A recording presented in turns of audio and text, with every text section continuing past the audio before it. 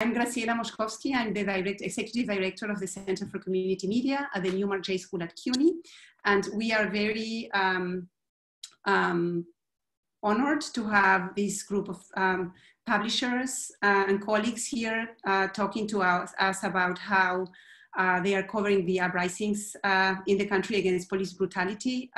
We wanted to facilitate conversation, to just offer this platform so people can share what they are seeing and what they are thinking, and have a conversation around that.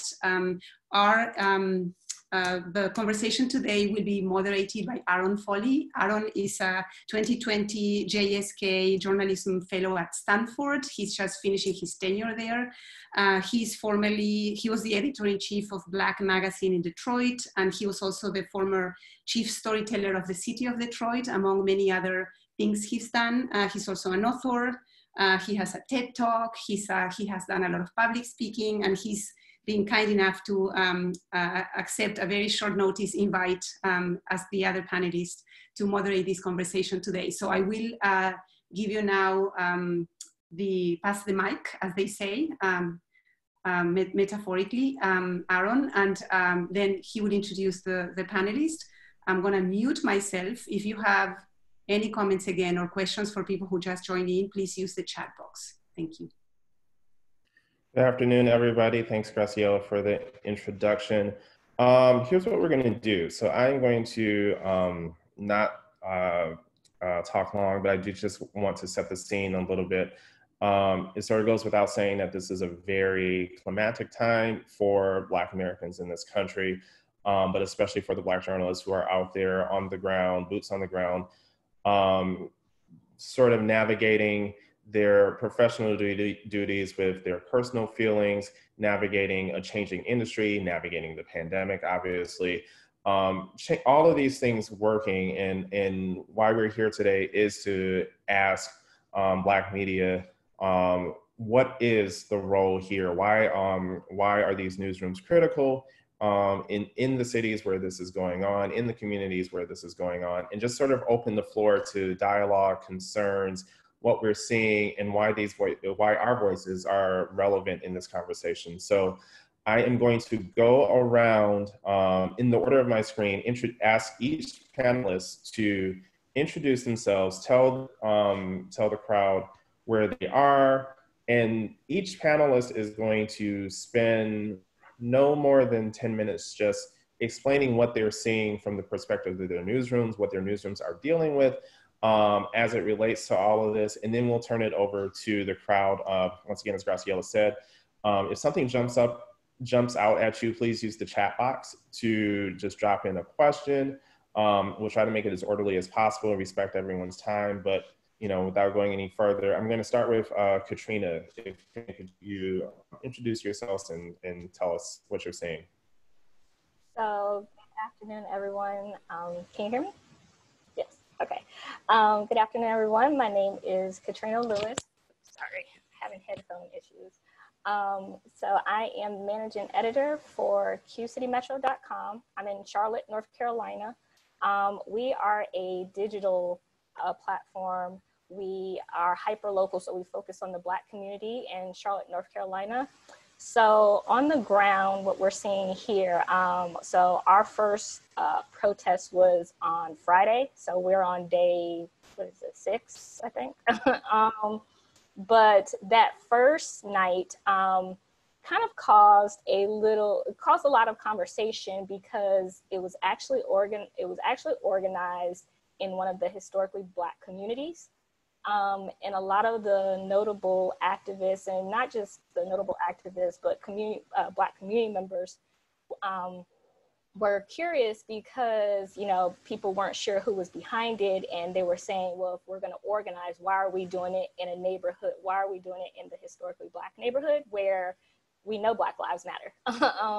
So that first night, they marched and they went outside of one of the subdivisions of Charlotte's police department. And what we've been seeing is during the daytime, it is, genuinely peaceful, things like that. But as sundown comes, that's when there is moments between protesters and the police, local police. The consensus was that first night in particular that, you know, there were outside people who were kind of hijacking the peaceful protests to, you know, disrupt. But since we've been, you know, over the past couple of days, that's what it's been. I know that Charlotte made headlines, you know, Tuesday going into Wednesday, because there's an alternative newspaper that's local here that has been live streaming the protests. And they captured footage where it appeared that the police department were firing chemical agents and things like that into groups of protesters that were surrounded. So it's about maybe 90 seconds or so, where you saw protesters coughing, trapped in. So you saw them going into a parking garage, trying to get out of, you know, the way of the gas and things like that. The mayor yesterday called a press conference, a virtual press conference, to discuss that, because obviously once that stream went live, and people started talking about it, they immediately were questioning, you know, CMPD, our local police department, and, you know, who authorized this? This is not okay, things like that. The community really wanted answers. So yesterday was the first of a community conversation. They called it like a front porch style. According to the mayor, the intent was for city leaders to listen to the concerns and frustrations of residents. And we were there yesterday, and they answered questions, but they were looking for assurances, things like asking city council and the police chief, will you guarantee that we won't be tear gassed? Things like that. To which he responded, you know, as long as there is no violence, you will not be tear gassed. But it seemed like the protesters were looking for some guarantees or maybe different wording. They have called in the State's Bureau of Investigations to conduct an independent review of the footage. So it's been, you know, that has been kind of tense. Amidst all of this, as everyone knows, Charlotte was contracted to host the Republican National Convention. Part of that conversation has been, we are still under restrictions as far as the pandemic. We're in our phase 2, where, you know, businesses are open at limited capacities, but our mass gatherings are still for indoors 10 people, outdoors 25 people, and the president was wanting the state to guarantee a full convention. So we have been, you know, going through that. Yesterday it came out that, you know, the governor said it's unlikely that we will host a full convention, as was, you know, anticipated when the announcement was first made. So, you know, that's also at the backdrop, because that was already a tense conversation that was happening in the Black community.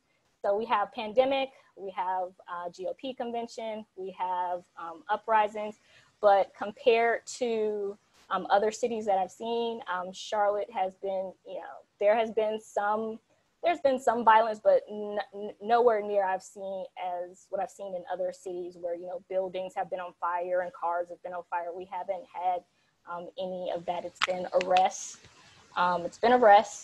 And yeah, so it's been a lot of conversations, but protesters have been, you know, pretty peaceful, just wanting to have their voices heard. Katrina, could you talk a little bit about covering what you're seeing? Mm-hmm. So our team is relatively small.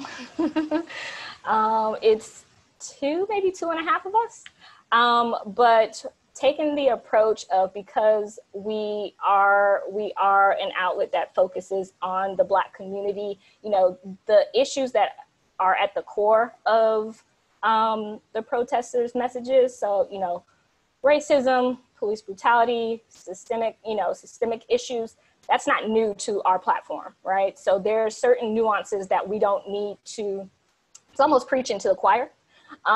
So, we obviously covered the first night, the NAACP local branch, they organized a huge protest on Tuesday, and that drew thousands. So that was by far our largest one. So, really talking to the organizers, talking to people, why are they here? What are they hoping to see? People are really just, now wanting to really speak up as far as us as being a Black outlet, primarily Black focused outlet. It has been, we have seen, a lot of those voices of, hey, here's how you can support, Black businesses, Black media, things like that. And I think we'll get into the conversation later, but, that has also been, a separate conversation of community response. But as far as covering it, it really has been, it's a small team, and we really have to prioritize what stories that we're telling. So yes, we'll recap it, but what voices do we want to hear? People who are first-time protesters, people whose lives have been impacted, but also, the organizers, elected officials, things like that. All right, thank you, Katrina. We'll definitely revisit some of those points a little bit later. Next, I want to turn it over to Sara. If you can quickly, same thing, quickly introduce and tell us coverage, what you're seeing in your community and how your newsroom is handling it. Sure, thank you, Aaron. Thanks, Graciela, for the invitation. My name is Sara Lomax-Reese. I'm the president and CEO of WURD Radio. I'm kind of an outlier because we're not a publisher, but we are a media outlet, a Black-owned media outlet.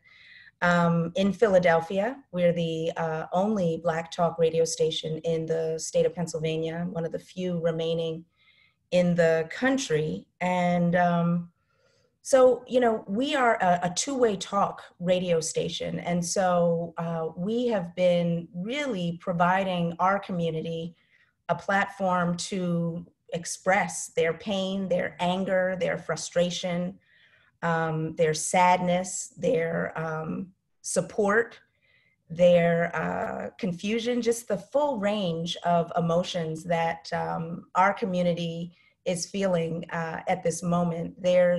Philly is a very Black city. We're about 44% Black. It has a long history of talk radio, and it's a very kind of conscious and activist city. And so, our listeners skew older.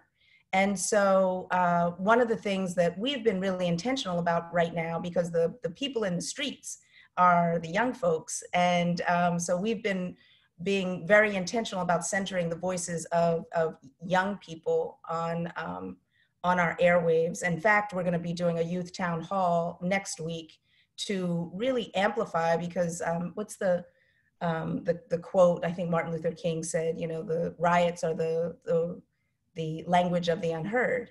And so we need to give opportunities for expression and voice, and to listen, and to give our community opportunities to be heard. And so we don't have a traditional newsroom, but our hosts are very engaged in the community on many different levels. We have activists, people who are community activists who are our hosts. We have folks who have expertise in history and politics and social justice. And so, similar to Katrina, we talk about these issues all the time. We're talking about white supremacy and poverty and public education, the failures of the healthcare system, and racial inequities, and wealth gaps, and all of the things that are manifesting, that are coming into view in a very fiery way right now, and police brutality. Can't forget that. police brutality, we talk about all of these issues because even though we are focused on Philadelphia, obviously we are talking about issues of Black oppression and just police brutality, all of those things, criminal justice inequities that are happening throughout the country. And so the fact that this is kind of our wheelhouse all the time, it allows us in this moment to do some self-reflection about what else can we do. Yes, we're talking about, and we don't just talk about the things that are wrong. We're also talking about the things that are brilliant and beautiful and affirming in the Black community. I mean, our whole reason for being is to try and show the full complexity and diversity and brilliance and humanity of the Black community. We know in the Black press, we know in the Black community that the Black community is not a monolith. And I think what is happening in the world right now with this, it's really a global uprising or a global awareness of seeing George Floyd be murdered on camera was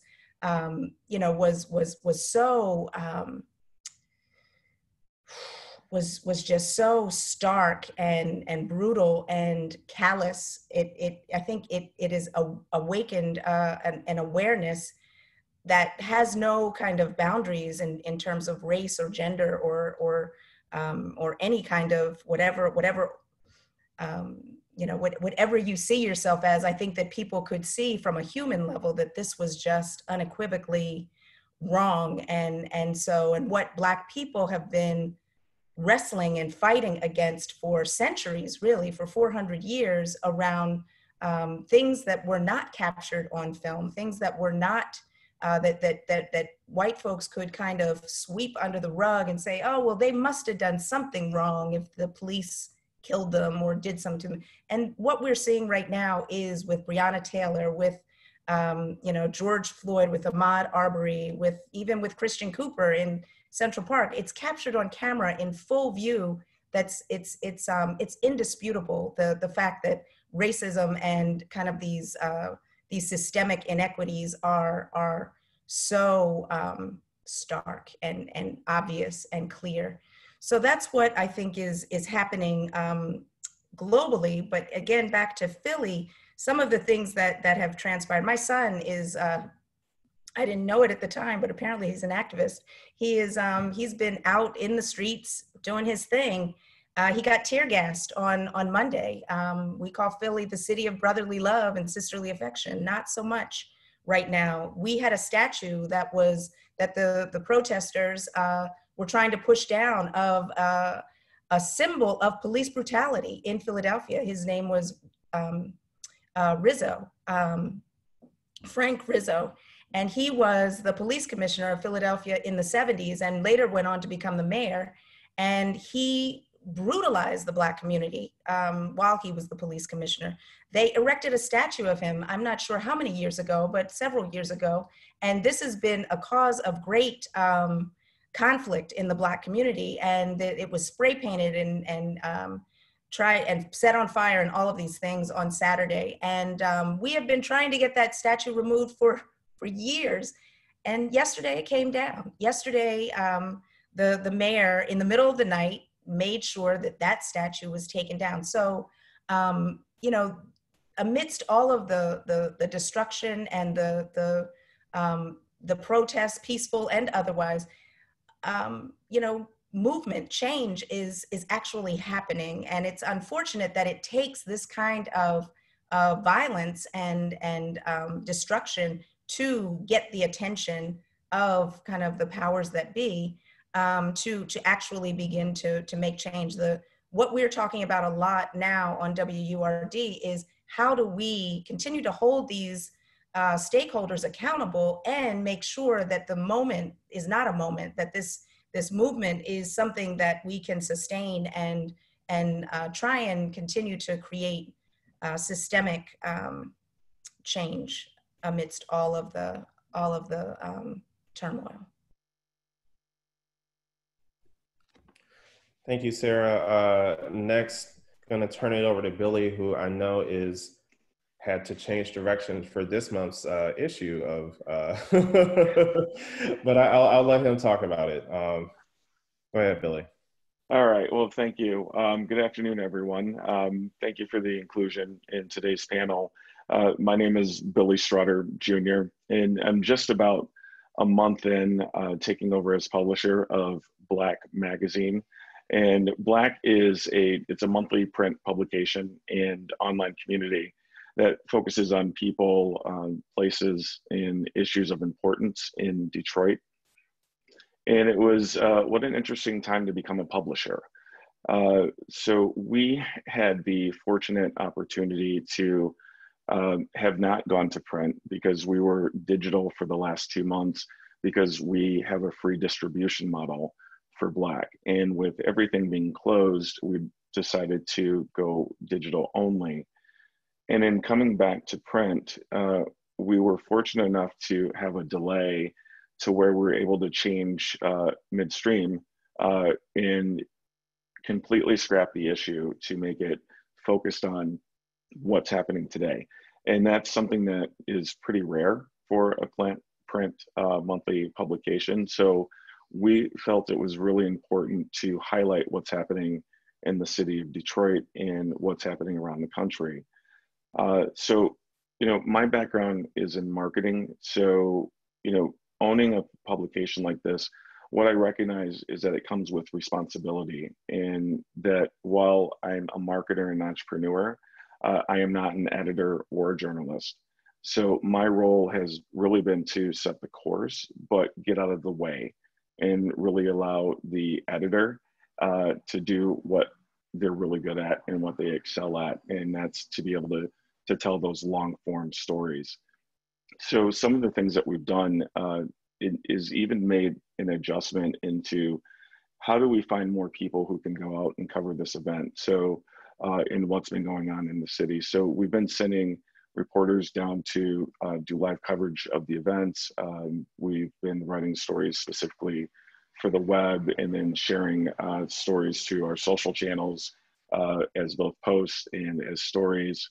And then we're also looking at 8 different pieces that we'll be rolling out. And what we thought it would be important to further the conversation by looking at the perspectives of everyone within our community that's dealing with this situation. So we have an opinion piece that's written from the perspective of an African-American police officer.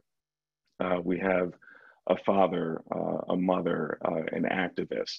But we thought it would, what would it look like to bring all of these people together and get their perspective on what's happening today?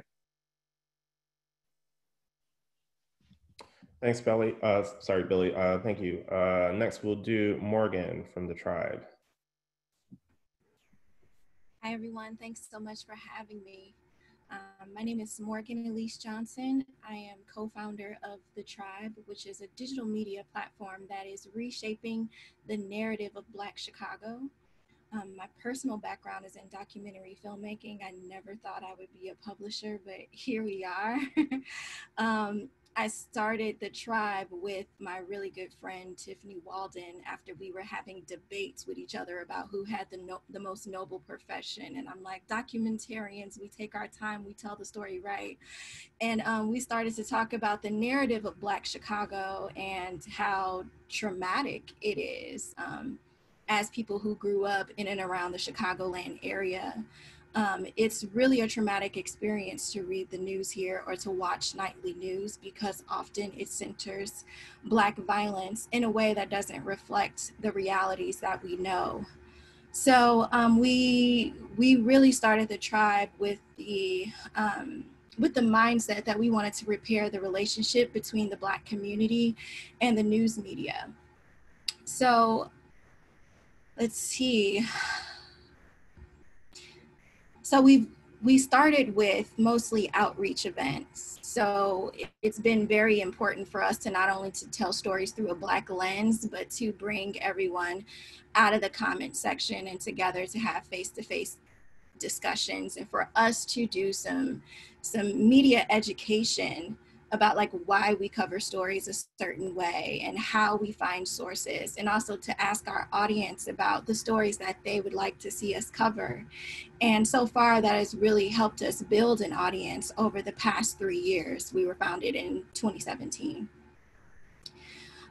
With COVID and the uprisings, everything going on, that outreach strategy has really been disrupted, right? So we can't meet people face to face. We can't really be out in the community like we usually are.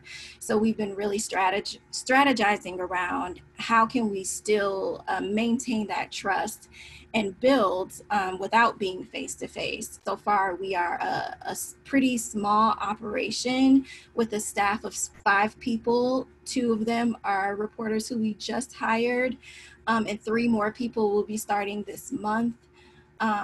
But we also have a very enthusiastic group of contributors and community members who will just send us documentation, photography, footage. We call them the TRiiBE mob. So I would like to think that our relationship with the community has built that trust to where they feel like if they're out in the public and they notice something, that they can capture it and send it to us, and we can help them tell that story. It's been difficult during this time to produce a large volume of stories because there's so many stories to tell. So what we've done is built a couple of pages on our site that do daily bullet points and telling people about, you know, public health issues with COVID, and also a page dedicated to the uprisings that give people daily bullet points of like, what are the movement moments? What is the government response? So that people can get updated and it's not too hard of a task on our team. Let's see. At this time, I guess I can also say that the community is really rallying around us in a way that they haven't before. Since Saturday, we've received about $10,000 in community donations, like new subscriptions, which is unheard of for us. So I think the way we've been managing things has really been beneficial. So we're getting such a positive response. Since Saturday's uprisings, we found it necessary to put a little bit of pressure on the government. I don't know if anyone else is experiencing it, but the mayor of Chicago is limiting, you know, access to press conferences with really the excuse of, you know, safety because of COVID. But we're at a point where we really need to ask her questions, and we only have access to a pool reporter who may or may not read our questions and will allow her to dodge the questions. So we've been trying to strategize about how we can get the answers that we need. And it may require a collaborative effort from newsrooms around Chicago to be able to get access to press conferences again. I think that in terms of how mainstream media tends to cover Chicago, it can be very unbalanced. So we pride ourselves in being the organization on the ground that's getting firsthand accounts from community members. And a lot of times the stories that are amplified really distort the narratives on the ground. So we also try to look at those narratives and come in and challenge them, correct them, sometimes directly on social media or whatever platform we feel necessary. I guess that's all I got. Morgan, you definitely brought up a lot of talking points that I'd like to touch on this afternoon. And just a reminder to everyone, if there's something that jumps out at you, I do know there's some questions in the chat box, we'll get to them. But if at any point, if anything comes up that you'd like someone to expound upon, please drop it in the chat box. Our final panelist is Elinor from the Amsterdam News in New York. Elinor, if you can go ahead. Good afternoon, everyone. It's great to be here with everyone. You know, what's happened over the last several days. We haven't seen anything like this in decades. And our reporters and editors they live in all the different boroughs of Manhattan. We have staff that are in Brooklyn, the Bronx, Queens, Staten Island, and Manhattan. And they're seeing things going on everywhere. And they're out on the streets everywhere. Some of them are, watching from home and looking out their windows. Some of them are out in the streets with it going on. And what we're hearing, and it's happening everywhere, is that they're seeing the people having to beg with outsiders to not be violent, to not be breaking windows of their local community, grocery stores and pharmacies, to say, look, we're here protesting peacefully.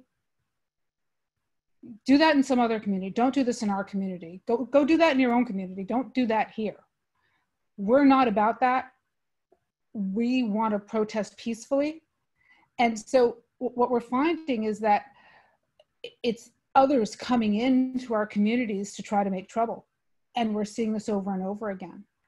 And we're not seeing that covered the way we think it should be in other places. I mean, we're seeing these older women having to beg people not to come in and disrupt their peaceful protests.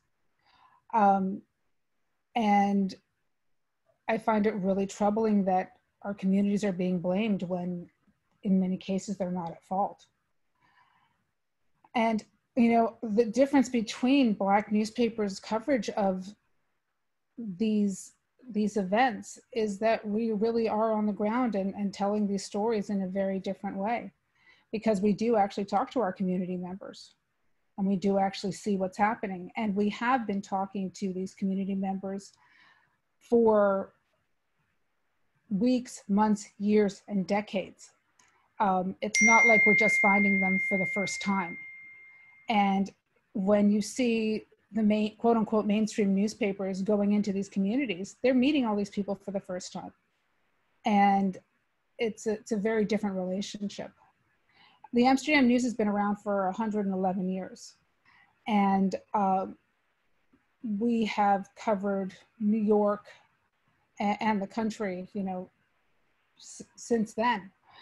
And we have worked with Black newspapers around the country, and the Black press has been, the drumbeat of Black America. And it is interesting to see how, while the Black press will begin the stories, the mainstream press will start to run with them and then get them so wrong in so many cases. It's heartbreaking to see some of the things that are happening, and again, to see how our communities are then vilified when it's not necessarily our communities that are responsible for the violence that is happening. And I think that's one of the main things that our newspapers really have to make sure is covered. And we also have to make sure that we tell our stories correctly, because we are the ones that are on the ground, that are there, and that know who to actually talk to, because it's quite clear that in many cases the mainstream have no idea what they're doing. Thank you, Elinor. Before we start taking questions from the audience, there's a question on my mind that I'd like to throw out there to the panel, because as I'm taking notes here, there's kind of a recurring thing. There are two things at play here that I see. There's a recurring theme of small staffs at Black media. Those of us who have ever worked in the field know that sometimes reporters are also distributors, editors are also handling subscriptions, whatever the case may be. But having a small staff to cover such a large climatic event like this And also just balancing that with just trying to get the recognition that a mainstream journalist or a mainstream publication would have. Elinor, you talked about this just now in terms of Black press will often begin the stories, but it's mainstream that not only get the attention, but sometimes get them wrong. So if any of the panelists want to just talk about how do we navigate covering events like this with such a small staff, and what is the feeling like for if anybody wants to expand more on that, what is that like when you all are on the ground, but it seems like folks who, like Elinor, like you were saying, folks who are meeting this community for the first time are and end up becoming the ones telling the stories here? I'll jump in. I'll say, yes, you have to really, what's worked for us have been collaborations. So just yesterday, when I mentioned about the community conversations that was called, literally an email went out from the city about a notice at 4:30, for a 4:30 press conference, virtual conference about, saying we're going to do the community conversations at 6, so I had to go there. But yesterday, we also were hosting, along with the African American Museum here, a community conversation entitled I Can't Breathe. So it had Bakari Sellers on the panel. We had our Congresswoman, Alma Adams. We had an image activist who has been on the ground at multiple uprisings. He was in Ferguson, he was in Brunswick, Georgia. He was on the ground in Minneapolis, but he's Charlotte-based. And then, you also had our sheriff, who is also, we have a Black sheriff in Charlotte for Mecklenburg County. So those collaborations have really been a lot because it has allowed us, while we may not be able to turn out as much content, minute by minute, because we're so small, we still get the visibility and also stay current in the conversations because we're partnering with this institution. Our publisher, is, and along with myself, we're regularly on segments with the local NPR station affiliate here. Because we are a Black-owned press and we're fully digital, but there's also a Black-owned newspaper in Charlotte too. Now it's almost like it's kind of sexy to uplift the Black community. So a lot of the mainstream outlets have been doing, here's how you can support Black businesses and, things like that.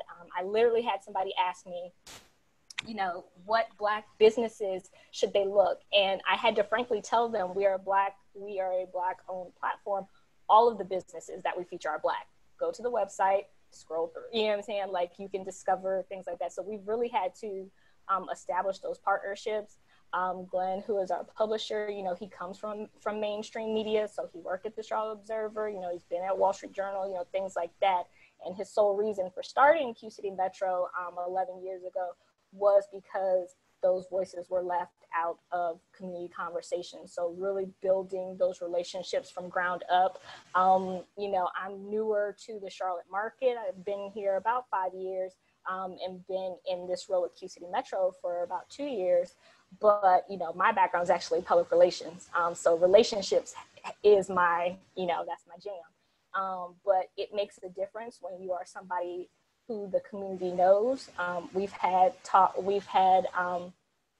community conversations where where residents have expressed their hesitancy about when people not from the community or not of the community come in to report on stories.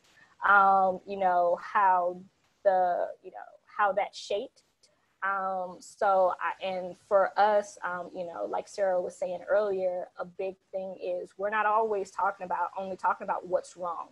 There was, to acknowledge that the protests on Tuesday drew thousands of people and, there were no arrests reported and, things like that. But their message was not only about, here's this strife happening, there's a message of perseverance and hope, because this isn't new to our community. So really collaborating of how we can get those conversations out still, that kind of balances the fact that we're not, minute by minute, here's the updates, but it's also intentional because, again, we're preaching to the choir. You know, it's not our community that necessarily needs to hear these new messages. It's right, it's the mainstream ones, but that has given us, elevated us as a platform for people saying, you know, this is why this platform needs support. We're a small staff. It may be because, you know, funding is always an issue. You know, you can't be in multiple places at once. So, you know, having contributors or people who are just like, I was here, let me send you something, as another panelist mentioned, like that really is what helps us. But they know us, they trust us, they know that we're going to tell the stories, and we're going to not only tell the destruction, but the hope, because 4 years ago, we were also in this situation with Keith Lamont Scott. So, you know, even back then, how the city responded, right now, the community is like, they want answers, because there was a whole conversation of what will be different 4 years ago. And people are saying, you know, we have many Black city leaders, mayor, police chief, district attorney, things like that, city council members. And they're also holding their feet to the fire, because they're saying, like, you know, we're still looking for some of those things that, you know, you said that would be different 4 years ago. So it takes a lot of collaboration, a lot of creativity, but we make it work. We do a newsletter daily. It's a task, it's a lot, but, you know, we have a responsibility, particularly as Black press in times like this, to make sure that we are, you know, out there. Anyone else want to jump in on the small staff visibility? Sorry, yeah, I'd love to add something about having a small staff, because really we just hired our first reporters a couple of weeks ago. One started the day of the Uprisings, because we were just like, I don't know, man, you got to go now. So it's like really adjusting on the spot. I can speak to partnerships. The Tribe has been a part of a couple, one around elections, one around keep holding Mayor Lightfoot accountable, although they can be helpful because it allows for cross-publishing and things like that, getting more eyes on our stories. They can also be stressful because it just adds an additional layer of communications that you have to do, which can sometimes seem more difficult than just like going out and doing the story yourself. We have been lately pretty suspicious about co-publishing, especially when it comes to sharing our on-the-ground footage with TV news. We basically told them, if you want our footage, you need to allow us on air to contextualize it, because sometimes the way TV news frames stories, when they're not there, we just don't agree with it. So we've been saying no to TV news unless they're going to give us a voice. We've also cultivated a space on our site called The People, where it's a community op-ed column. So we've democratized the op-ed. We say like anyone can have an opinion if it's contributing to narratives about Black Chicago. So we walk people through like how to write, and, you know, we fact check and do all types of things, but our community can also write, which helps with our capacity. And overall, we try to really think about our own capacity when it comes to covering stories like day-to-day incidences, of which there are a lot, especially with so much looting and incidences of police violence taking place in Chicago right now. So we try to think about like, what is going to be the main takeaway years from now? What are our children's children going to need to know about this moment? If other outlets are covering the day-to-day incidences and they're doing it well, then we don't need to hit this note. We need to go find the story that's not being told and amplify that. And I would also like to add, somebody in the chat had asked, is there an association of Black journalists and of Black publishers? And yes, there's the NABJ, the National Association of Black Journalists, and there is the NNPA, which is the the National Newspaper Publishers Association. So there is an association of Black publishers, which has been around for many, many years. And yes, we do share stories. We do stories together. And a lot of us, when there are things going on in cities across the country, will call each other and say, hey, you know, we see what's going on in your city. Can we use your stories? Can we use your photographs? Or can we work on stories with you? And we do have collaborations. And that's one of the ways that we work on stories together. I've collaborated with several newspapers across the country on stories, and we've worked on stories together. We've even pooled money together to send reporters, you know, across the world at times to cover stories. And so there is that collaboration, and that's some of the ways that we have worked when we do have small staffs. More of it needs to be done, absolutely. And I think some of us are working to do that more. Okay, so here's what I'm going to do. I am going to call on questions in the order of the chat, and hopefully we can get to as many of them before we have time. Kizzy Cox, I know you asked, you know, with all the recorded cases of police killing Black men, why do you think this case was the tipping point? I would like to, if that's fine with everyone, I would like to hold that question until the end. It's a very heavy question, I think, but it's certainly a question that needs to be addressed. But I'm hoping to talk a little bit more about the newsroom/media landscape first, and the role of the Black press during all of this going on. Our next straight up question comes from Carla Murphy. Carla, can you unmute yourself, or do you have permission to? I'm sorry.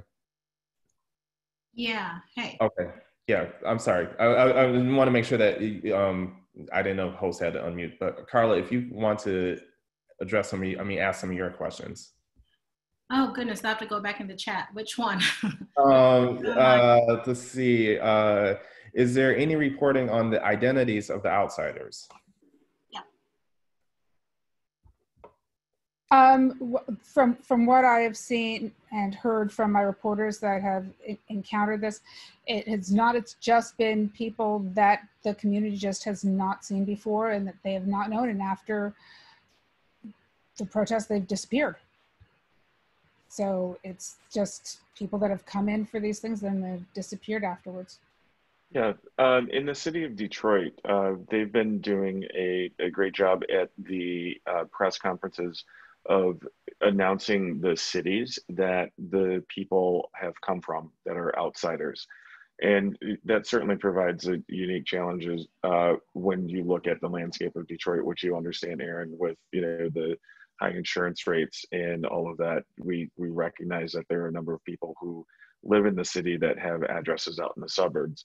But even with that argument, we do recognize and understand that there are a number of people that are coming in from other states to protest. And so it's been important that they have been sharing at least not necessarily names, but the communities in which these the people are coming from that are being arrested. This is, Sarah. I think that to Eleanor's point, one of the things that we're seeing in Philadelphia is that the mainstream press is not covering that narrative at all. The whole idea that there are kind of provocateurs who are instigating the violence and really being the most destructive in the communities. That is definitely something that is being discussed quite a bit on our airwaves. So we haven't necessarily, I've seen coverage of it in other parts of the country, like Minneapolis, where they are doing a much more detailed deep dive into exploring this in a very clear way. But in Philly, we're talking about it quite a bit on our airwaves, and a lot of our listeners who, just going back to the previous conversation, the way we deal with kind of a small, nimble staff is we use our listeners, our community, as kind of on the ground reporters, on the ground communicators to keep us abreast of what's happening in the neighborhoods. But there is definitely a feeling that there are outside people who are fomenting, the violence. Not to say in Philly that it's only outsiders. We definitely have people who are from the hood who are, getting it in and getting sneakers and, and hair at the hair bar and stuff like that. So it's not, I think that's the thing that's so difficult about this, is that it's not one thing or another. It's definitely not Black or white. We are seeing lots of white young people who are protesting, lots of people of color. It's not just a Black thing at all. It's not just young Black kids who are, wilding out and breaking stuff. It's white kids too. And it's, we can't just say that it's just outside agitators who are enacting this violence. It's, young Black kids too, and young white kids from Philly too. So it's such a mixed bag. And I think that that's what makes this so powerful, but also difficult to fully, to fully cover. But fortunately for us, we have the opportunity to dive into it from so many different angles all the time. We can bring on historians, we can bring on, elected officials, we can bring on young people and really dive in ways that I think other outlets, general market or mainstream media outlets haven't been able to do or haven't chosen to do in the past. I would like to see the conversation expand as Black media if we're going to talk about looting. Like, for instance, we talk about looting in terms of like poor people, young people stealing. We don't talk about looting in terms of what the government does, what police do when you get arrested and they can automatically confiscate your belongings. I would like to see the framing of stories dig a little bit deeper, so maybe we can have a wider conversation about when something is considered righteous and acceptable when people are protesting versus when something is deemed is vilified, within our communities. Well, I think that's a really important point, and that is definitely something that we have been exploring, like the looting. When we think about looting, we don't talk about the government. We don't talk about how the big corporations got all of the money, the PPP money that was supposed to go to small businesses. We don't talk about the bailouts of the banks. We don't talk about capitalism as corporate greed and looting and just defunding by greed of important initiatives that would support addressing some of the systemic inequities. So I think that you're dead on, and I know on our station that conversation is happening.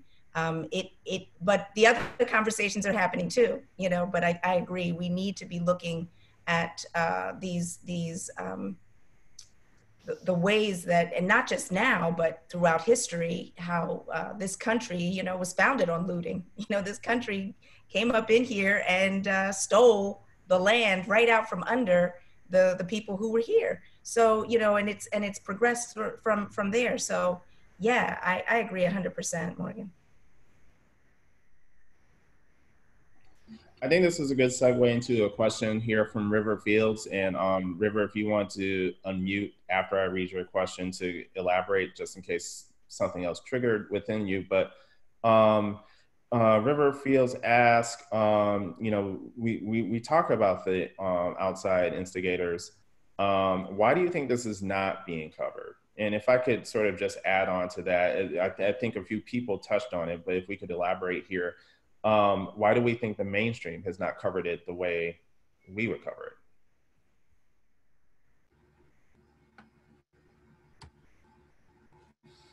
Not as sexy a story for them, because it's not a narrative that they feel like going down. It's something else that they have to explain. They have to try to figure out why it's happening. I mean, we all understand why it would happen.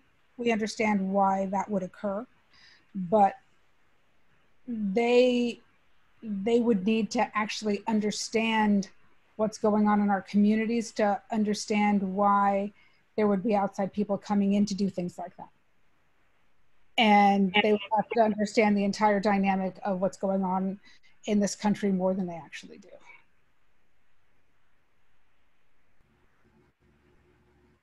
And I was hoping I could jump in here. I'm Ron Calhoun from Cleveland, Ohio.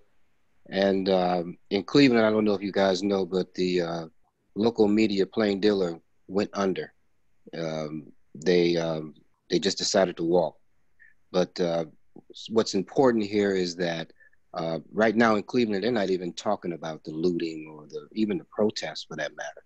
They're giving these glamour stories about how great suburban whites are coming downtown, and downtown is an isolated area that they're trying to build up and bring back the white suburban money to urban Cleveland, and they're just reporting on how they're celebrating how the suburban community has come downtown to clean up all the broken glass and help with construction, and totally ignoring what the whole problem is. And I think when you start to try to justify talking about outside looters as opposed to inside looters, and the main local media here doesn't want to deal with that. They don't have the time or the inclination to even investigate that. How do you prove that? And then a lot of people go on the arrest records. Well, we know that Black men in particular are disproportionately arrested. So and if I'm a white cop and I'm defending the Cleveland Police Department building, and this Black man is just standing there saying Black Lives Matter, but you've got this white kid in all black with a what do you call those things? A backpack full of his own arsenal, and he throws it at the window. And now this white cop knows that's what that guy is doing. Who's he going to arrest? When that thing hits the window and the tear gas starts flying and people start running, he's going to grab the first Black guy. So you can't take a police report of arrest to determine that the people are from the outside and the inside. You're gonna have to do a deep dive before you can even come up with that information. And most of them want to stay away from it. Hey, Aaron, thanks, Ron. Something that's really interesting is that, when we think about journalism and, even if we're talking about capturing news, that every person now has a device in which they can capture something in real time. And it doesn't escape me that, when you look at what's happening and how people are sharing content today, that people are conscious of capturing who these agitators are and ensuring that people are able to see that it's not just African Americans or young Black youth that are causing issues. And then, I would even want to applaud the local journalists in Detroit, because not only are they reporting on the fact that there are people that are coming down from other areas, but they're also questioning that narrative as well. So there's some dialogue that's happening about it, so that we can at least come out the other side and figure out what a better solution may be for understanding who's doing what. And it doesn't escape me either that when you look at how the protests started, that there were, that the shade of people as we've gotten longer and further away from the original issue has certainly changed. And you're starting to see that in some of the coverage that we're getting locally in Detroit. I know we got lots of people from different cities. The floor is open. As host, I'll keep things going and orderly. But if there at any point, if anybody wants to jump in from anywhere else, I know we're a little widely represented here. Zoom will never be easy, but if you see a respectful opportunity to jump in, feel free. This is completely open.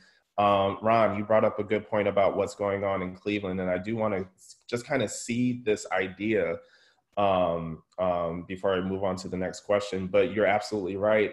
Mainstream media in Cleveland is lacking. I just dropped in a link to the chat to the Columbia Journalism Review. For people who are not familiar with what's going on in Cleveland, they have literally laid off all their reporters from the Plain Dealer.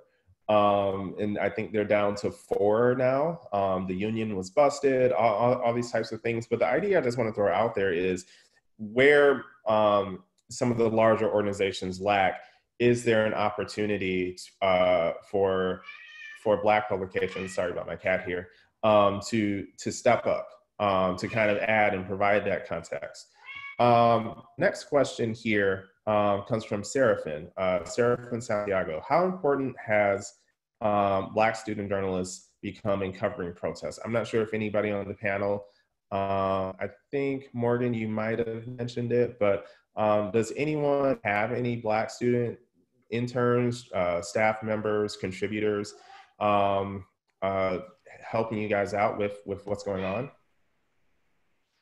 Yeah, so our most recent group of interns just started, I guess, last week, actually.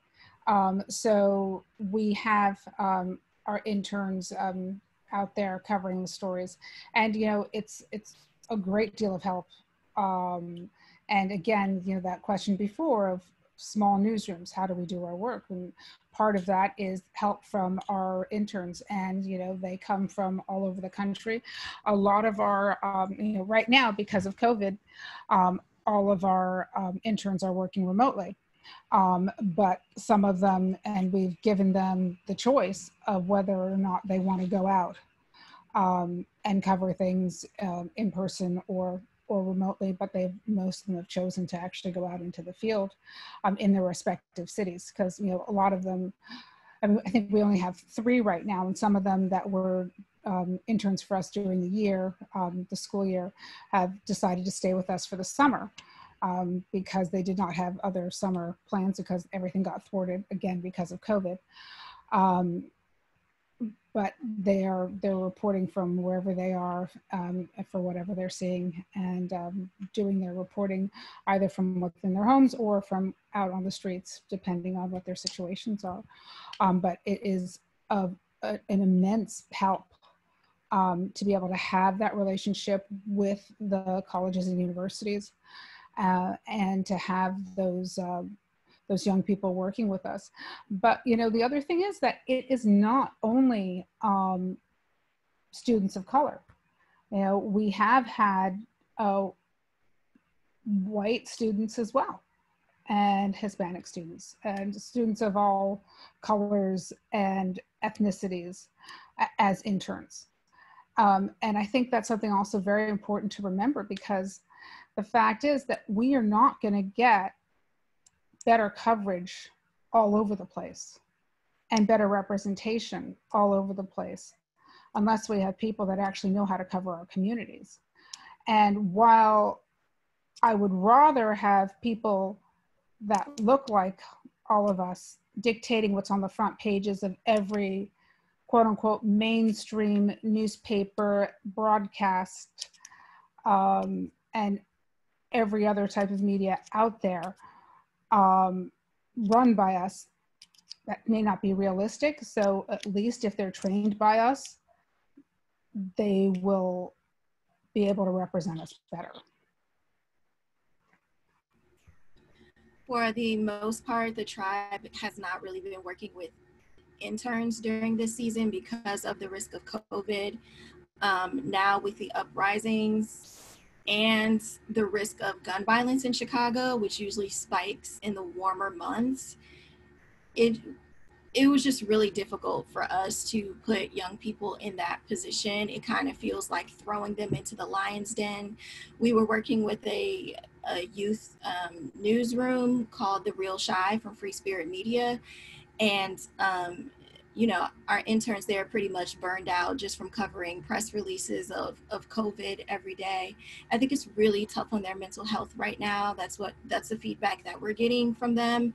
Plus just their energy of wanting to be directly involved. So just us trying to be like, hey, remember, like, go out, please do not participate in the looting or like, you know, whatever. It's just really difficult to manage all of that. And for us, we've just decided to work with people who are a little bit more seasoned in order to capture this story. Yeah, we, similar to Morgan, we had interns during the year. And I think too, right, with the students, there's still a bit of, you know, grooming and hand holding that they need, that when it comes to some of these larger or more, like, to your point, like you want someone who's more seasoned, that just something you just have to weigh against the pros and the cons. And that's what we're seeing too, like a lot of the people protesting, they are younger, and they are really wanting to be active in it, and to, you know, you don't want to be on top of them saying, hey, you know, while you're protesting, remember to get up, you know, get quotes from you, or things like that, where it's like, there's a bit of training that needs to go on. And when time is of the essence, you kind of want somebody who can kind of like bang it out, which is why some of those larger pieces and things like that, it's down to those who are, you know, consider our staff. We do have freelancers and contributors, and a lot of times they were writing more of those feature pieces, especially around Black business. We've done quite a bit of coverage around like Black businesses and things like that, where it's the angle is different.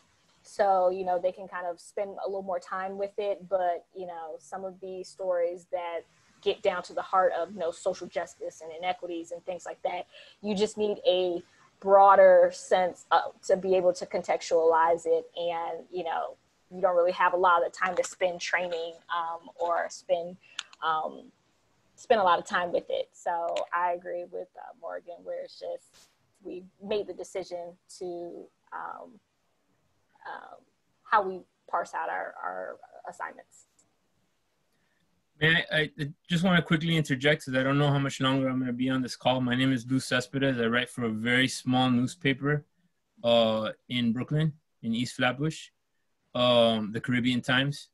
I just wanted to pick up on some of the highlights that have been mentioned by Ms. Morgan and by Ron. I think that one of the biggest challenges that we have as Black media led organizations is that we don't really have hubs or platforms where we can, you know, sort of like crowdsource our stories. I have great difficulty telling the stories that are happening at a very hyper local level, because I'm completely dependent on the print version and sort of my own infrastructure. And so I think what happens in the mediascape, in the digital mediascape, is that the void is filled by people that are not pushing our narratives. And I think it's very important that we create those kinds of spaces for ourselves, because there are too many subjects to cover. And so, you know, business is important. The virus is important. The synergies between the protests and the virus, the synergies between looting and businesses, you know, those are all important topics to cover. And I don't think that any one outlet or any one media, any one organization can cover all of that information coherently, particularly given the budgetary and staffing restrictions that we all face. And so until we create platforms that let us scale these stories and experiences from particular writers from within their own context, I think we're gonna have greater and greater challenges of filling the mediascape in important sectors on important topics, because our infrastructure is just not there, to be quite honest. I mean, I really would like to believe that we have the capability to sort of crowdfund and crowdsource these stories on much more sophisticated social media platforms that are run and operated by us. And that's, I think we still have a ways to go to get there.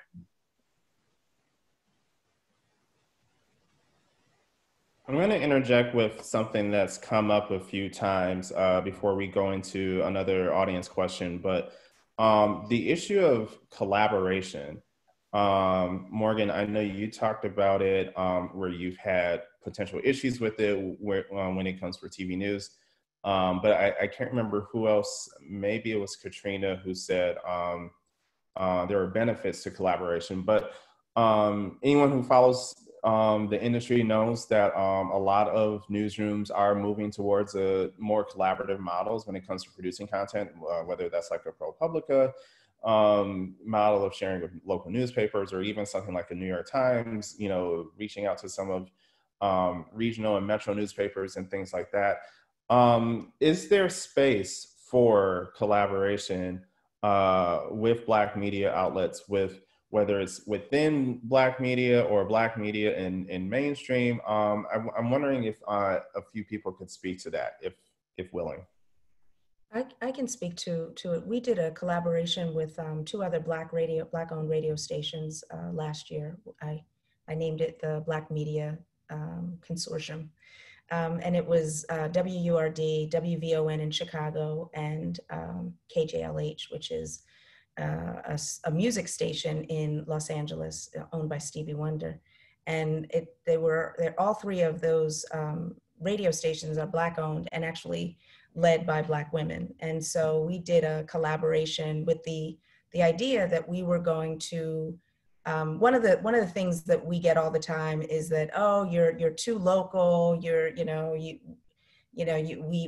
need a more of a national footprint. So we said, okay, well, we're going to collaborate, and we're going to have 3 major cities, Philly, Chicago, and LA. And we're going to pool our resources and do create this partnership so we could go after some national advertisers. So we put this whole thing together, and the national advertisers say, oh, we buy our radio by local market.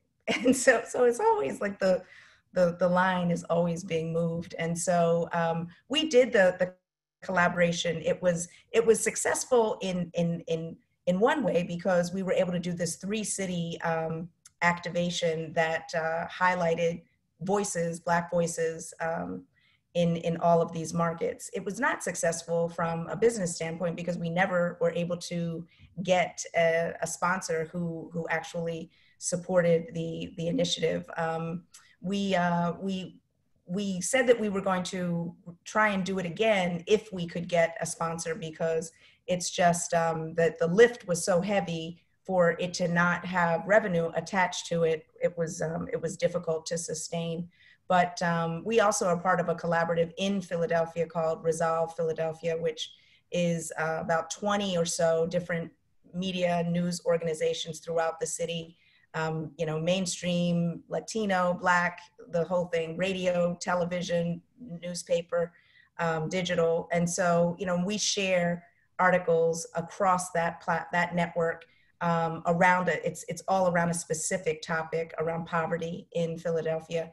And so there's a lot of collaboration actually happening in Philadelphia across the media ecosystem. And so we share articles, we share audio with other organizations, and they also give grants, which is huge.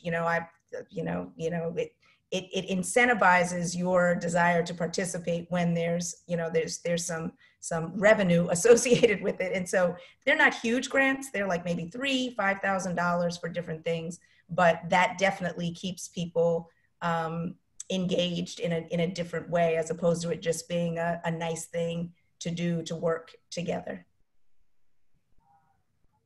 Good afternoon, everybody. My name is AJ Woodson. I'm the editor-in-chief of BLAC Westchester, local media in Westchester County, covering the tri-state area. I'm kind of a one-man army. I do a little bit of everything. I'm the chief cook and bottle washer. I'm the editor-in-chief. I'm the co-owner.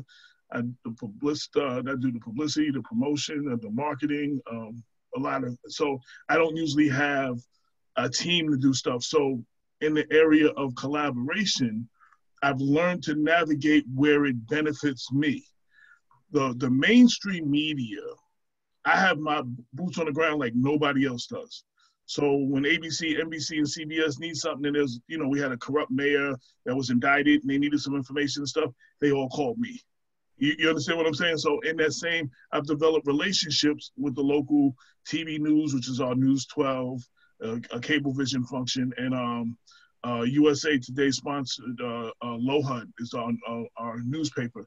And I've established relationships. There are times when I don't have the investigative muscle to dig deep enough into a story, and I will kind of utilize them to get in there and get information that I can't get access to.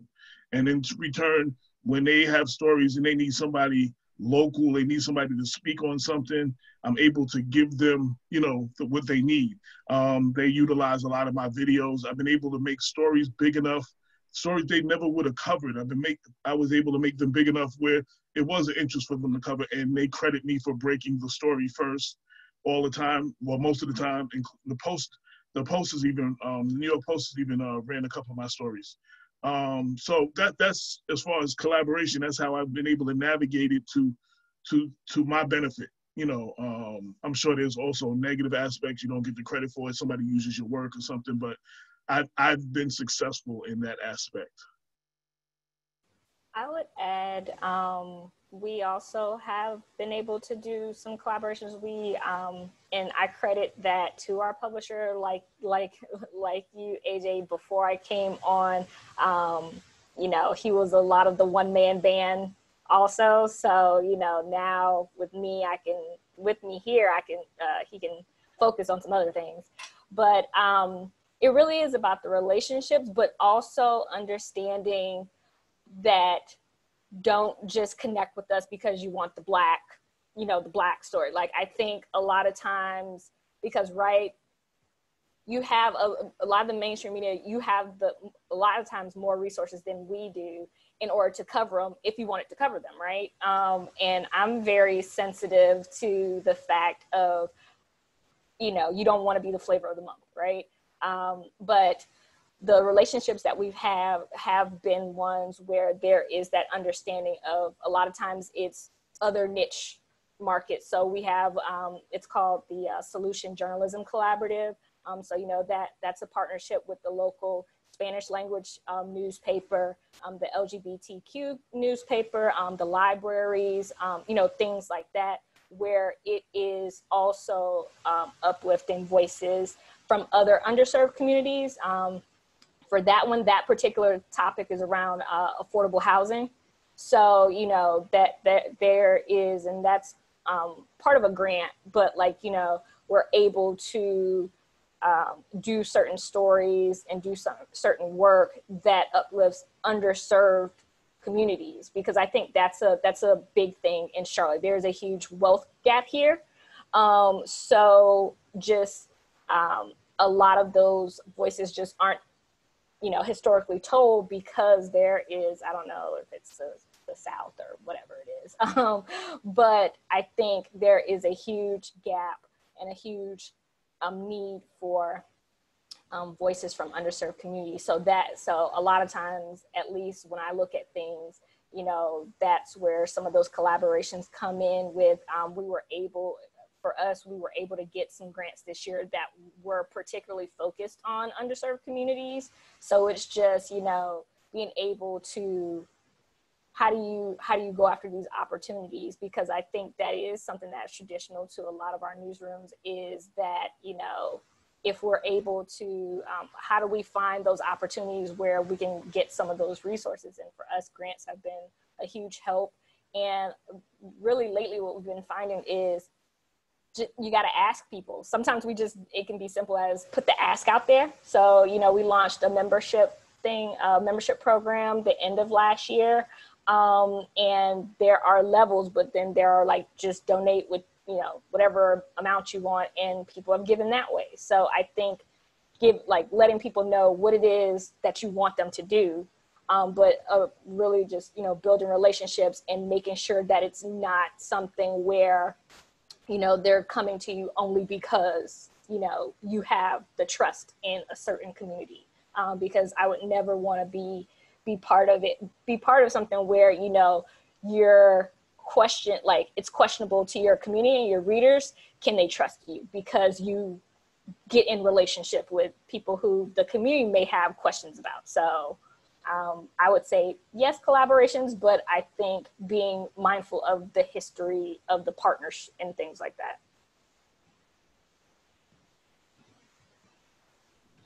And I just, that's one thing.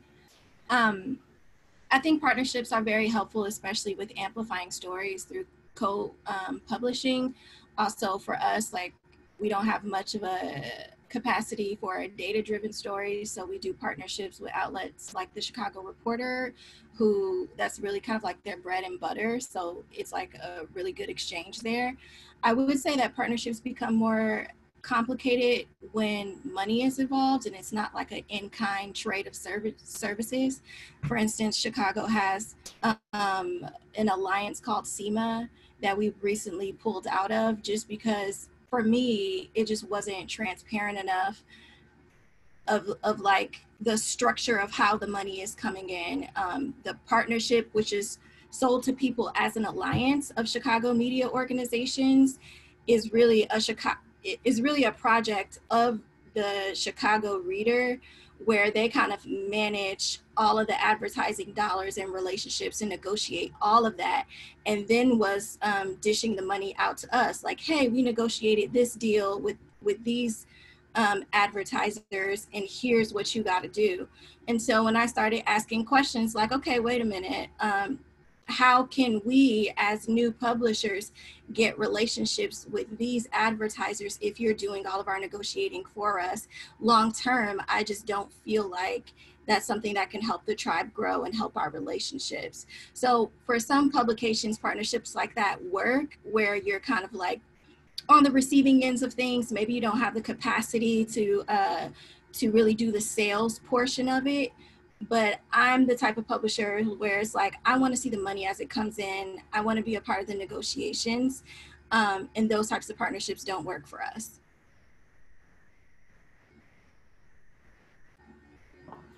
Sorry, I think this is a good segue into a question from, hold on, I just lost it. I believe it's Adeshina Emmanuel, about being a Black editor or Black staffer at a non-Black media outlet. What can Black journalists in those situations do to amplify the work of Black journalists working in Black media? If they use the stories from Black newspapers, make sure to give those newspapers credit. I mean, that's number one, because so many times they don't give credit to Black newspapers when they find stories in the Black press. And they really have to do that, because, you know, so many times we'll be the first on stories, and reporters at mainstream newspapers will find stories within Black newspapers and run with them, and the Black press will never get any credit for breaking those stories.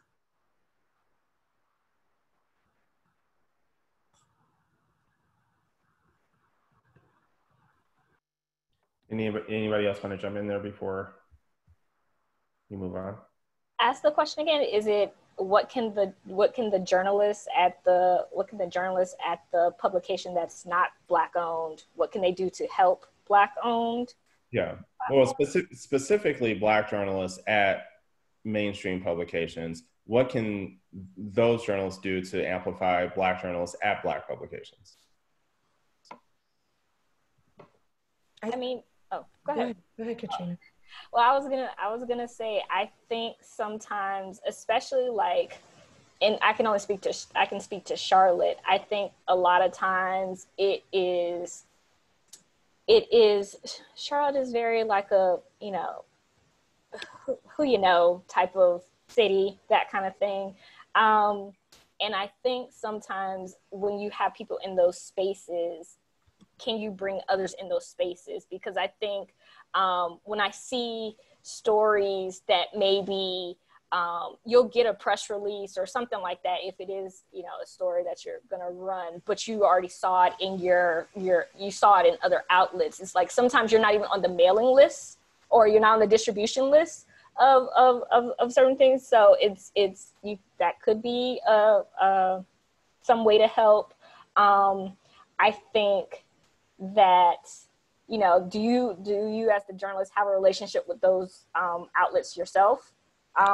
Because like I said, like relationships, it's just, that's my big thing. Sometimes you want to you want to be in the, you want to make sure that you're able to speak to those in your newsrooms, to check them if they are you know, promoting a story or angling a story, framing a story that isn't helpful not only to that paper but that community. So I think one, you know, what is your relationship to those outlets themselves? Do you have a personal relationship with, you know, maybe the editor or journalist at Black outlets, things like that? Yeah, I would just piggyback on that and say, do you actually read those publications? Do you actually listen to those radio stations? Are you familiar with, do you support them? Do you have a subscription or at a minimum, are you conversant on what they're doing? I think that's like kind of low hanging fruit.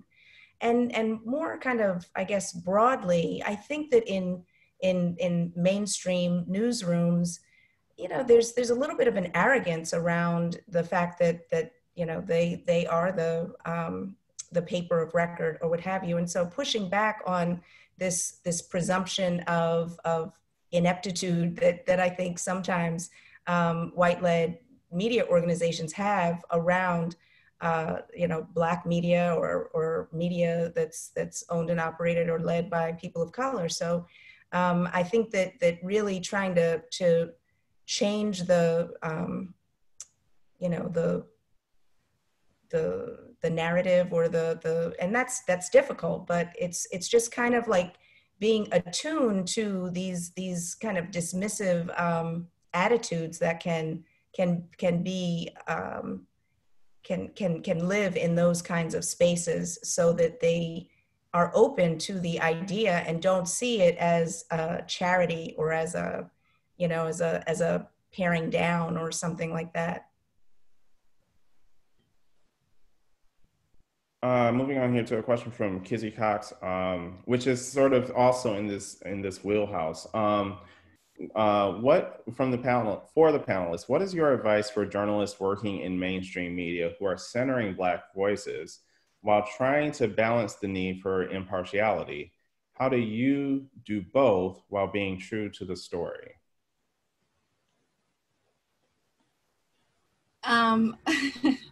I love the question of impartiality because it's impossible. It does not exist. And I think if we can all just be honest about the fact that we communicate based on our own lived experiences and that we try to tell stories in a way that's fair, I think that would be a good framework to work from. I mean, I work from the inspiration of Ida B. Wells, which, you know, was clearly an activist, you know, documenting stories to really try to keep Black people alive when we were being lynched and tormented. And we're in a moment that calls for that type of journalism. If the Black press doesn't do it, then no one else will.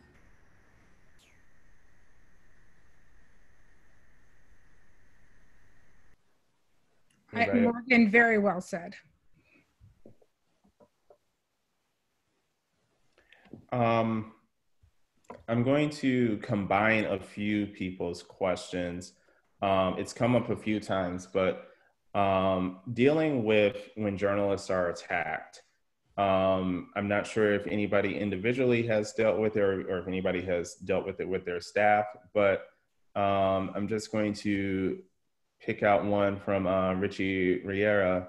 You know, what about journalists when they are arrested, gassed, and detained? Has any of the panelists seen any of that? And if so, you know, can you speak to what you've done in that situation? Are journalists more at risk? There have been a number of stories recently, especially out of Detroit, where Billy and I are from, where a few journalists of color have been detained while covering this, and now journalists are required to wear these huge, you know, media badges, identifying them as media, so that they will not be harassed by police. But even then, I believe at least one journalist was still, you know, cuffed and pinned down and whatnot before her colleagues came and explained the situation, and then she was let free, and then there had to be an apology and all these types of things. I'm wondering if anybody could speak to that, if it's happened. Well, I mean, what I can say, I mean, in Philadelphia, there have been a number of journalists. They weren't necessarily Black journalists who were arrested while covering the protests. I did sign on to a letter that that a bunch of media outlets sent to the police commissioner to protest the treatment of journalists. This does not speak to kind of the added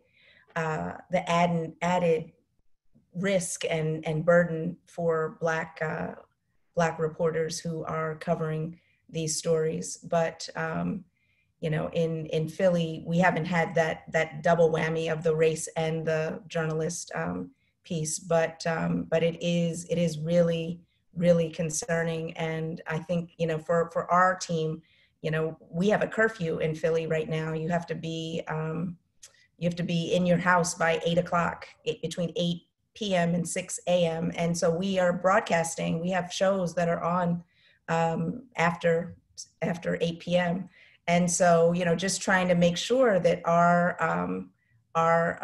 staff, our programming staff and hosts are protected and have, you know, identification and have, you know, letters and things that will, if they are stopped, if they are challenged, that they have some type of documentation that will show that they're affiliated with with WURD. But, you know, we haven't had an up close and personal experience with it other than what I just described.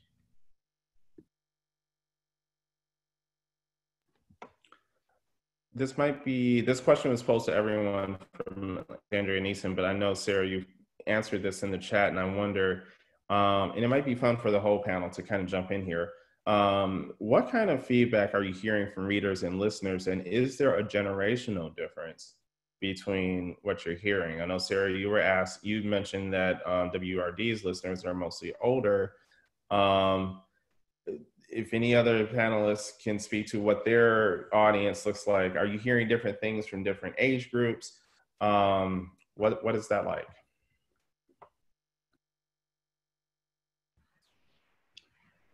I mean, I would say that our print publications readership tends to be older and our web audience tends to be younger. And, you know, for the most part, they're still just thanking us for being there and glad that we're still there. And hopeful that we'll be able to continue to publish, especially in the midst of everything that's going on with COVID. And, you know, that's one of the biggest issues right now that's affecting our newsrooms. While all of this other stuff is going on right now, the fact that all of us are still even here and publishing is huge, because of the fact that you know, advertising has, you know, almost completely dried up, and it has been very, very difficult. And our readers are seeing that, and they're just glad that we're able to survive right now. I've seen that quite a bit.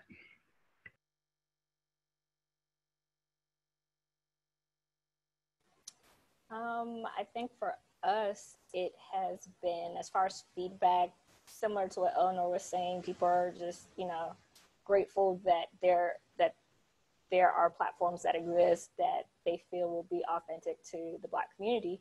I think by nature, when I came on, part of the reasoning was because we didn't have an outlet, one that focused on Charlotte's Black community, that I felt spoke to, you know, my peers. I'm an older millennial, but I'm a millennial. And so we didn't have that.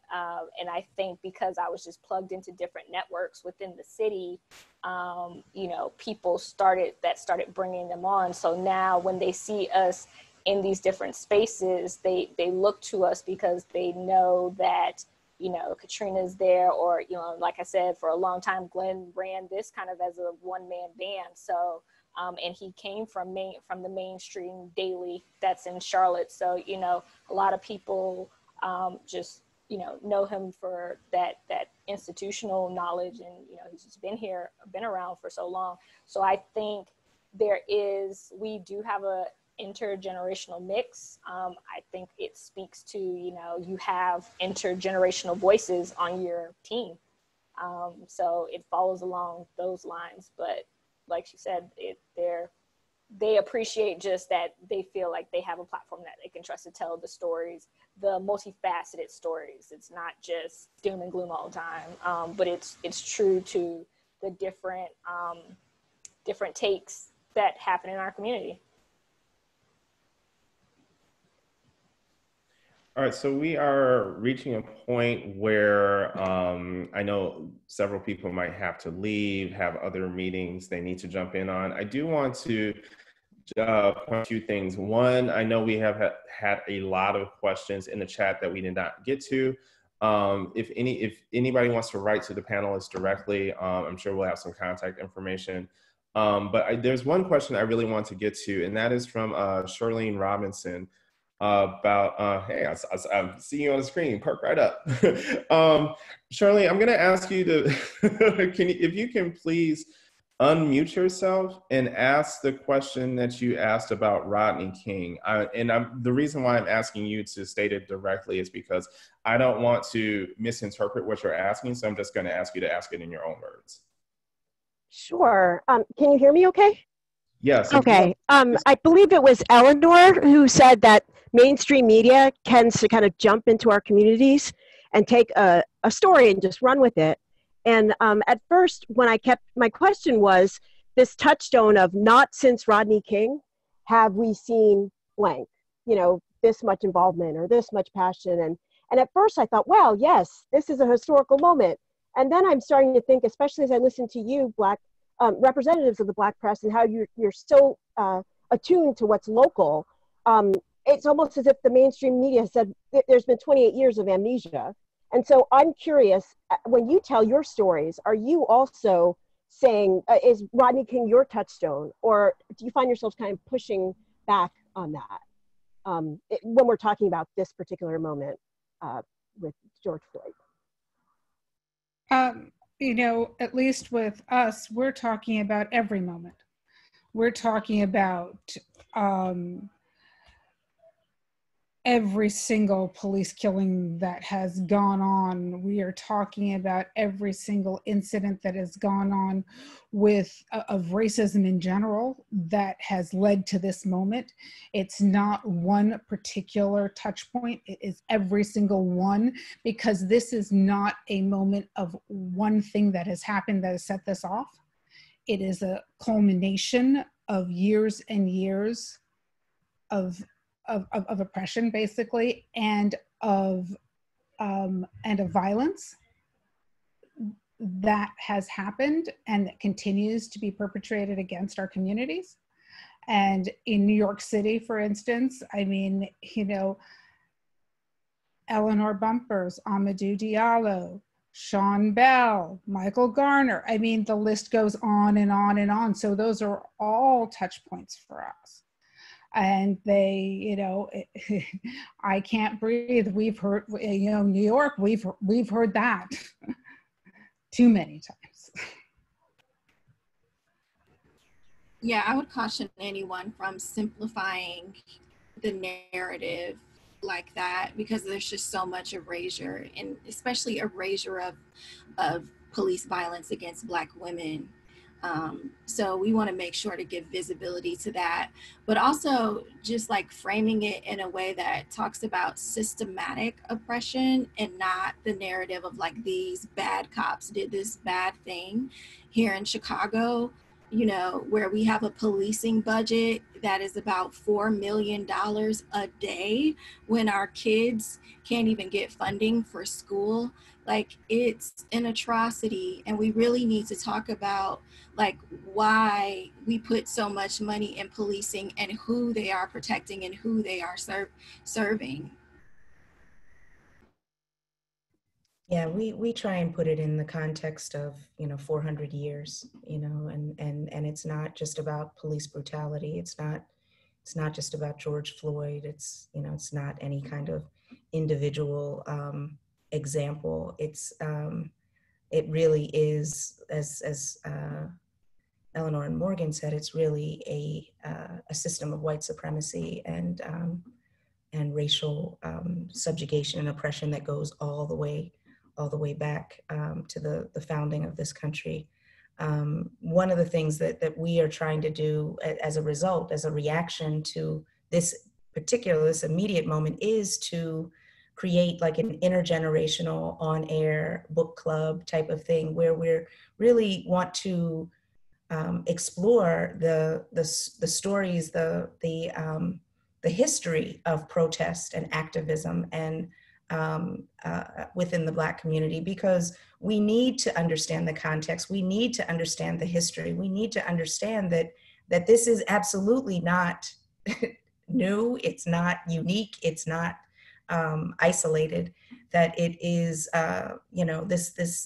not just the oppression goes all the way back, but the responses, the protests and the activism is there's a continuum for that as well, that young people and old people and all people can be inspired and I guess can learn from in very tangible ways. So we want to make sure that we're providing as much connective tissue and as much context and perspective about how big and wide and deep this thing actually is.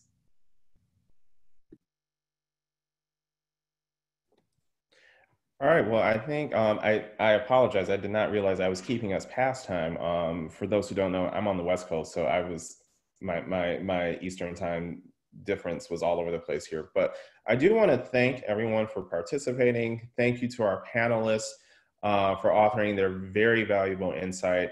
So many ideas came out of this that I think we'll be taking back to our individual newsrooms, our individual experiences, as well as when all of this, as all of these things continue to develop. I would highly encourage everyone here who is not in the Black newsroom to please consider your role in amplifying Black voices, amplifying the work of Black journalists, and especially the work of Black media. I think it's come up several times that we are doing the same job as everyone else, but we don't always get the amplification that is so deserved. So I would just plant that seed with everyone. This recording, this call was recorded, so it will be shared with everyone afterward.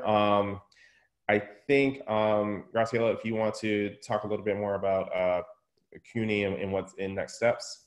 Yes, I don't want to keep you any longer. Thank you so much. You've been here for an hour and 45 minutes. We usually keep it to an hour, but we thought this conversation really demanded more time and required more time. A lot of people in the chat and privately and publicly are asking for more of this. So we would be very happy to facilitate more of these conversations and include more people.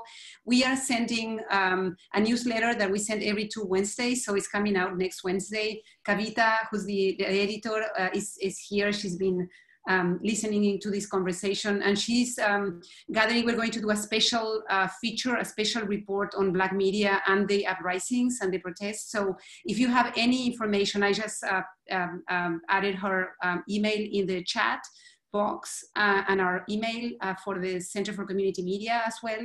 If you have any information you want us to carry in that newsletter, we have thousands of people receiving that newsletter nationally, including funders, by the way, for the editors here and publishers. and also a lot of other community media leaders and reporters. So if you have anything that we want us to share, including coverage that you're very proud of, or resources that you know of, or resources you can, or connections you want to make, anything, please reach out to Kavita and we'll try to include it. And there it is. Thank you, Jehangir. And for all of you who know us, the Center for Community Media is part of the public school of for CUNY, the City University of New York. Is the Newmark J School, the public university here, and we try to offer resources for media outlets serving communities of color across the country. So I also invite you to go to our website. We have a lot of resources available. And the last thing is we can connect you if anyone here needs access to lawyers because you or your staff has been detained and you need free lawyers. I know there are some other organizations offering this, but we're trying to connect a network of clinics, legal clinics to offer this support for free if your reporters need that, or in terms of information, access to information, FOIA, immigration issues, etc. We can connect you to those resources. So more of that will be in the newsletter. And finally, we will be sharing this recording with everybody who attended today. So you'll receive it later tonight. Thank you so much. You're free to go. Stay safe.